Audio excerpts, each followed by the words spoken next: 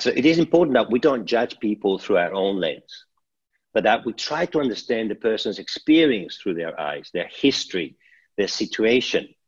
And it is not a sign of weakness. I think I like to call it more a sign of processing. Sometimes people are trying to process the new information that is coming into their lives, the new sense of threat that is coming into their life. They're trying to process the fear response and how to work that through in their lives. Trauma can stay with you for a long time, but it can also stay with you for a very short time. And if you take certain steps and allow that process of transformation to take place. How do I get some balance and harmony in my life? And how can I share that balance and harmony with others? Because any identity that is fully formed will move from a narcissistic approach to a more altruistic approach in every single case, because as we become older and more mature, we also become more able to see in different layers.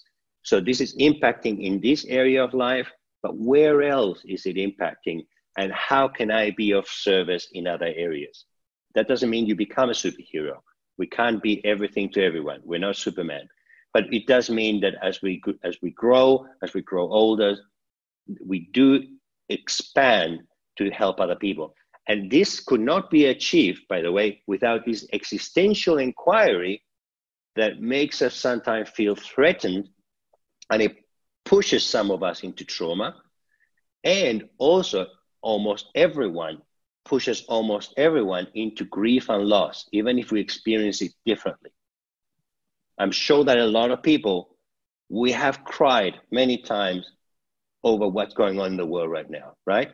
And maybe not just with COVID, maybe we have cried because of how the world is being polluted and we don't want to see it that way. We have cried because of how many animals are disappearing or being extinct.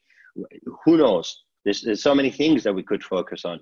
But it is an existential inquiry. It is a call to action. How are you going to show up for the world from today on? Yeah, it's hard. I realize it's hard because we're such social animals, aren't we? And it's all about emotions sometimes when we interact with people, how we make them feel, how they make us feel. But it is important that if we're going to help people, and I know some of you are interested in what do I do? How do I help people that are experiencing this? Try to be as neutral as possible for their sake, while still remaining human. So with that, it brings me to point 8. Don't assume what is going to be helpful.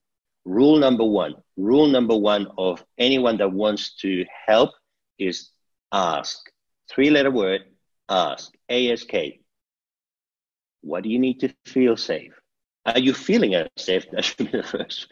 How do you feel? Should be the first one. How do you feel? I'm fine.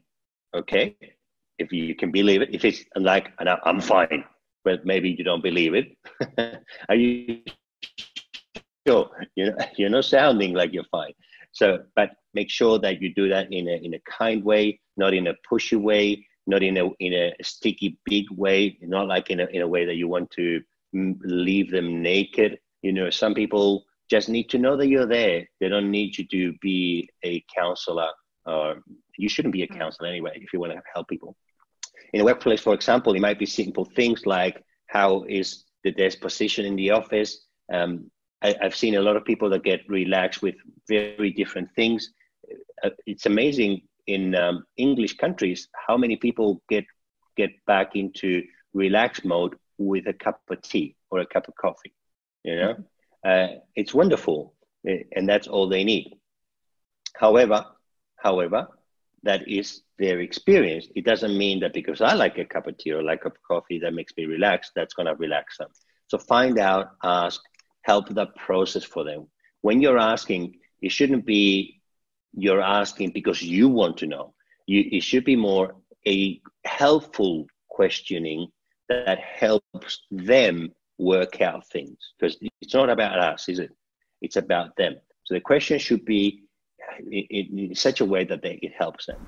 Well, Hi, I'm Emmy Golding, Director of Psychology for the Workplace Mental Health Institute. We hope you liked the video. If you did, make sure to give it the thumbs up. We have more and more videos being released each week, so when you subscribe, you'll get a notification letting you know when a new one's just been published.